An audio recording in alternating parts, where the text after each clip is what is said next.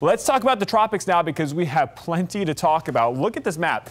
Look at all the colors we have going on here. We have Fiona, Hurricane Fiona, now a Category 4 storm. We'll talk about that a little bit more closely. We also have Invest 98L. We're also going to talk in detail about that. Then we have a couple other systems out here. We have two possible systems that are going to try to develop. Not really worried about these two. These are generally going to stay out into the Atlantic.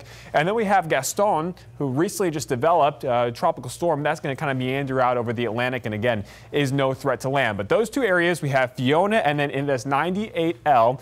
Are the two areas that we are going to watch more closely over the next couple of days. So here we go. Here's Fiona. Look at this monster of a storm. Look at how tightly wrapped that center of that storm is. You can even see the eye right there. Strongest winds are right around the eye wall. Winds right now at 130 miles per hour. That is a Category 4 hurricane. Thankfully, though, it is pulling away from the Turks and Caicos, staying out towards the Atlantic, and it's going to continue to track off to the north, just off to the west there of Bermuda. Now, Bermuda is still going to feel the impacts.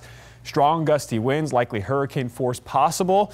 Also some heavy rainfall, and then it lifts off towards even places like Nova Scotia, Newfoundland, up into Canada, where they could see some pretty interesting impacts from this system. Look at how strong the winds could be as it reaches towards Canada. Now, it's not going to be classified as a hurricane anymore as it takes on post-tropical characteristics, but it's still going to have winds close to 100 miles per hour as it moves towards some of the Atlantic portions of Canada, so something that they will be dealing with later on this weekend. Now let's talk about Invest 98L. This one for us locally here at home, we're going to have to watch a little bit more carefully. Very disorganized right now.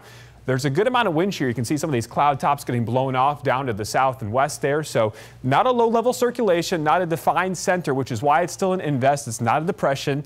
It's not a tropical storm, but it has the potential to increase to that over the next couple of days. And you can see where this track is going.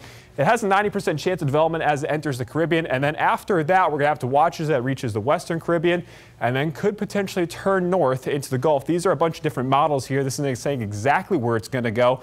And things are going to shift and change over the next couple of days. It gives you an idea that the Gulf Coast is in play. That does include us here in Florida. Not saying that's exactly where it's going to track, but here's two models right here, the American and the European.